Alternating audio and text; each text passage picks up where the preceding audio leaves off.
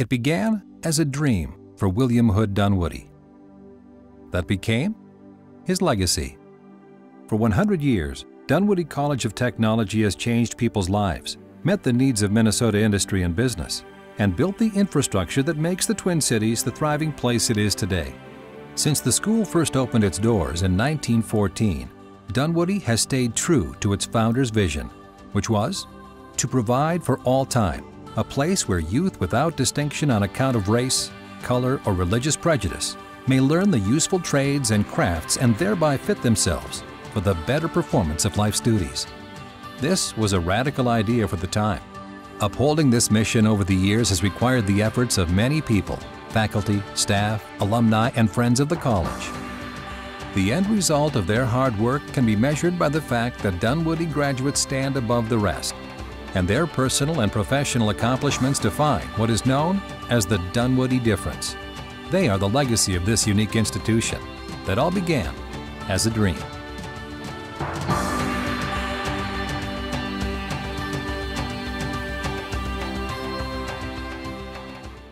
William Hood Dunwoody and his wife Kate made an impact on the local Minneapolis community not long after their arrival from Philadelphia in 1869.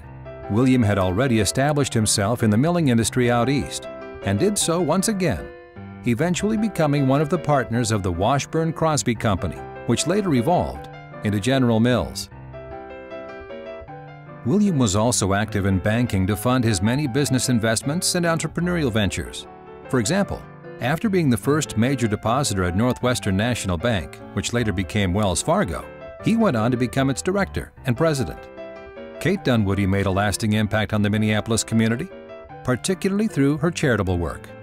Both William and Kate's philanthropic efforts helped in the creation of Abbott Hospital, which later merged and became Abbott Northwestern Hospital, and the contribution of a substantial gift that helped establish the Minneapolis Institute of Arts. The Dunwoody's most generous gift, however, occurred in 1914. This was for the creation of the William Hood Dunwoody Industrial Institute. Together, their estate left more than $3 million to the Institute, which equals about $150 million in today's dollars. William and Kate had set the foundation for Dunwoody, and now it was up to others to fulfill that legacy. In 1915, Dr. Charles Prosser became the first official director of the William Hood Dunwoody Industrial Institute. Under his leadership, Dunwoody became a national leader in vocational technical education. In 1917, Dunwoody moved from its original location at Central High School to the location where it still stands today. In keeping with the school's mission to provide hands-on training in all aspects of the workplace environment, a time clock was installed to encourage students to learn the importance of punctuality. When the U.S. entered World War I, Dunwoody responded by training men and women to fulfill the needs created by the war effort. In total, more than 8,683 men were trained at Dunwoody for military and technical positions. Women were trained as ambulance drivers. The 1920s brought a period of economic growth and prosperity for America and for Dunwoody Industrial Institute. The core programs and departments were established, including the American Baking Institute. Under Dr. Prosser's leadership, Dunwoody was creating a new class of worker that would stand above the rest.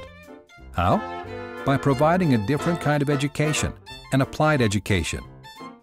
The core features of applied education were training should be hands-on and offered in settings that replicate actual work environments.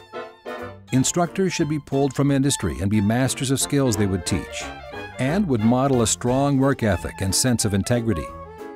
And finally, the type of training offered students should be determined in collaboration with industry. These educational principles, which comprise the foundation of the Dunwoody difference, increased graduates' earning power and made them valuable to employers. The business community quickly grew to see Dunwoody as a valuable partner. After the stock market crash in 1929, this partnership also helped secure Dunwoody's future. Faced with budget shortfalls during this economic crisis, Dunwoody began to ask business partners and suppliers to donate and lend equipment for the training of students who could become their future employees, a practice that continues to this day. During the Great Depression, the Dunwoody difference helped secure the futures of its graduates.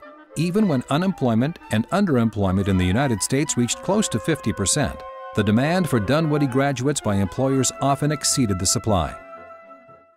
In 1941, the U.S. officially entered World War II, and once again, in response to our nation's needs, Dunwoody added new courses to train men and women to fulfill the positions created by the war effort, this time training women for bench work and machine tool operation in the defense industry.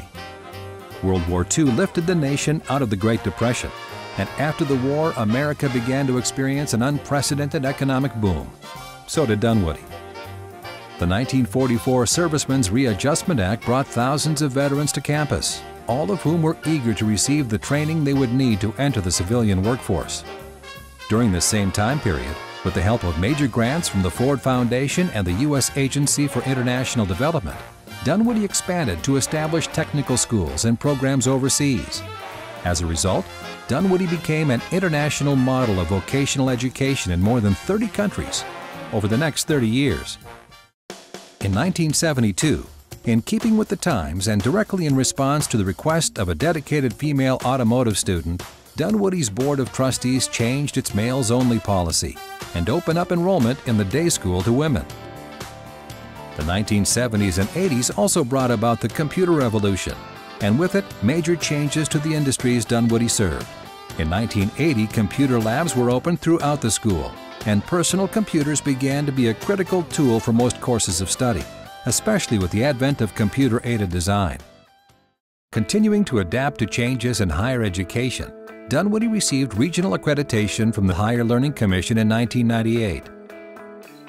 In 2002, to acknowledge this change, Dunwoody Institute changed its name to Dunwoody College of Technology. In 2006, the college launched its first four-year bachelor's degree program in applied management. This was subsequently followed by the launch of bachelor's degree programs in interior design, industrial engineering technology, construction management, computer systems analysis, and most recently, architecture.